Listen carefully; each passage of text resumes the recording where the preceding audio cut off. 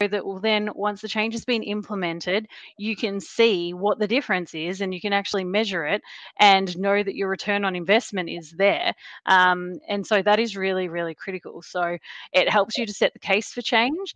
It helps people to be able to make that link back to business strategy and makes that why you're doing it really, really believable. So what I will do when I'm working with somebody is to set out what is from a communication point of view, what is the story that we're telling here and how does that story stack up? And if in that, we get a lot of, oh, we've got a gut feel something isn't working quite right, but we're not sure what it is. That's where I'll really tease that out with them and say, well, we need to go back and what access to data do you have so as we can make this a really robust piece of, or a really robust narrative that we're talking about. So that's not just a story, it is fact, and your people believe it and buy into it because they know that to be true.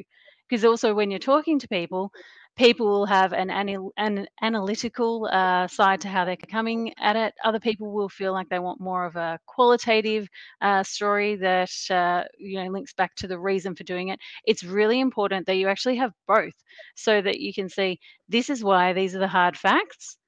Then you've also got your baseline to measure, but people can't really refute that. And then you add in the qualitative of, what does this mean for us in our day to day at the moment? What are those frustrations that we have or the obstacles to doing something better because the data is the way that it is? And so my role in that is really helping to structure that story in a way that is, absolutely credible for people, that sets them up for success so they can really have that good conversation with their people to understand the why.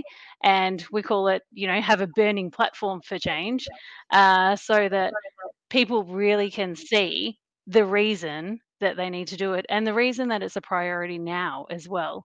And so if that data doesn't stack up, then you've got to come back to asking yourself, is it necessary or are we changing for the sake of changing? And then that becomes a whole other conversation